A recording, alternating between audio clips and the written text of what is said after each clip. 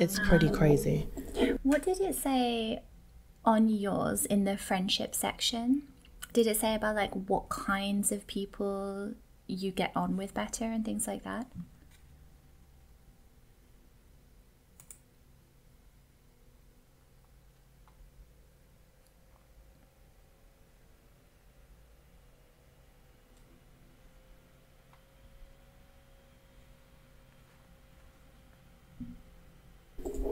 I don't remember. Let me see if I can. I don't remember seeing it. There is a section. Because that would be helpful if I know when I like talk with people for like at least 10 minutes, I'm like, we're not going to gel. Really? Is that how fast? Yeah. Wow. Yeah. I'm around different people a lot. Yeah. You could give me 10 minutes. Wow. I can tell. Has no one ever changed your mind? With women, no. With males, yes.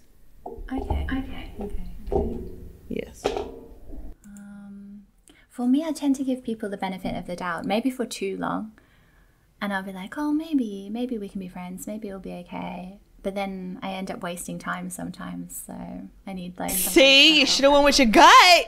I know. Well, that's what it said in my thing, you know, this like mediator personality type. It's like, oh, you give too much to other people and then you don't set boundaries, and it's a problem for me. I know it's not so much I need to be around people who know what they want, but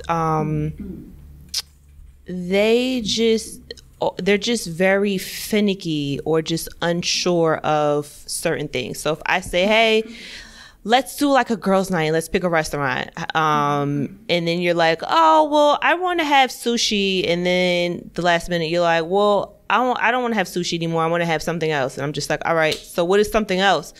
Oh, I don't know, maybe like I don't know. Yeah, that drives me insane. Really? That drives me insane. That drives me insane.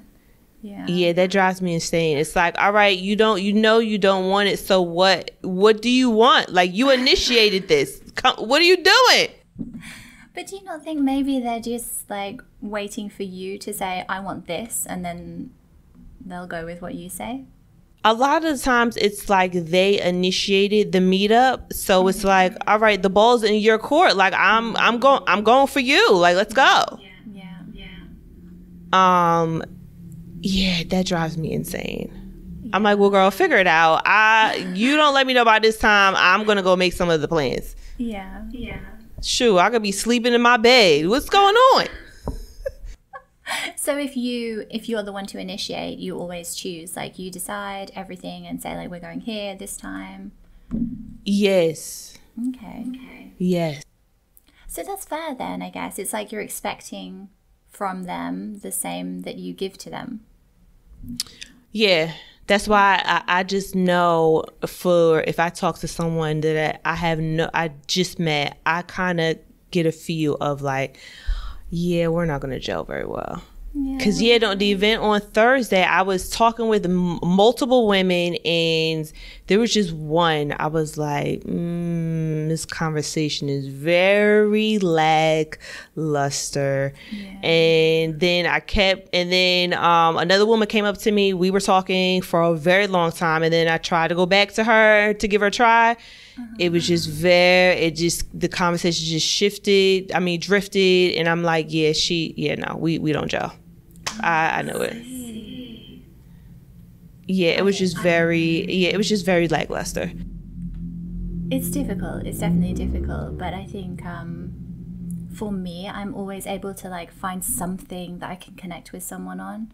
And so I'll just run with it. Like, I'll find that one thing and then I'll be like, oh, you're interested in that? Okay, let's talk about that. But she was not trying to do that. She was just like, she was not doing that. I was doing like a lot of the talking. I'm asking her questions. Oh, I'm from New York. Okay, what brought you here? She would just give me like very, very like one-liners, couple of lines. I'm just like, all right. I'm not giving them much to go. Yeah, all right, girl. Have fun. All right. Welcome to New Jersey. Yeah.